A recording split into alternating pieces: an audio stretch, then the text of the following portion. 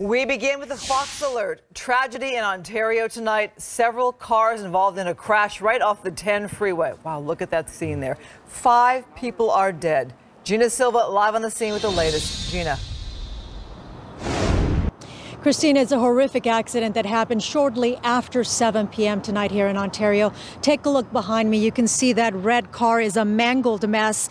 There are several bodies on the ground that have been covered up. CHP officers tell us 4 people died at the scene and a 5th person was pronounced dead.